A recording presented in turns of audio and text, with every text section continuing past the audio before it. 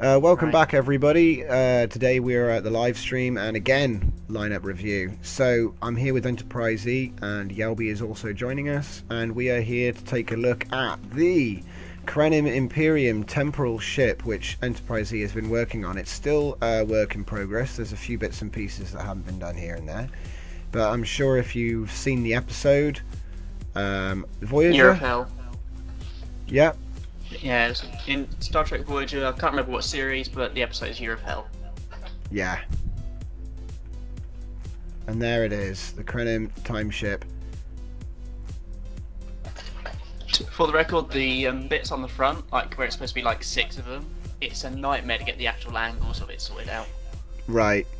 So you've simplified it That's a little why bit. 4 of them are just there, like just basic lines, just as placeholders until I actually get around to sorting it out. Nice. And it's the same with the bit on the back where the engine's going to be. Although, as it is, this ship can get max speed. It's got 100% overdrive, and it's 100% power self-sufficient, even with ion effect on as well. Okay. And by the way, I am on the server just with a bit of FPS lag, but I'm okay. Okay, cool. So is there anywhere you'd like me to look? I love the lens, by the way, at the front. That's beautiful.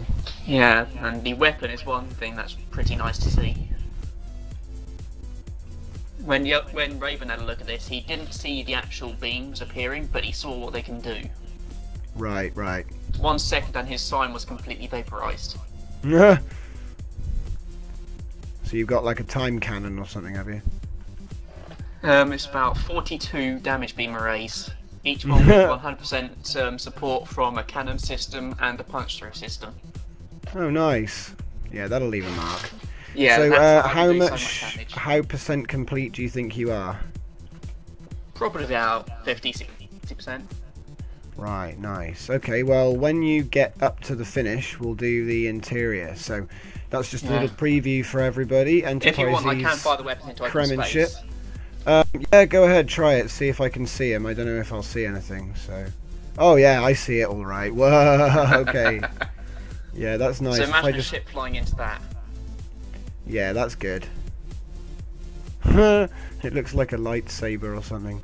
Okay, so there we go. Thank you very much for bringing it along to the lineup problem. review, and thanks to everybody watching. And I'll see you all next time.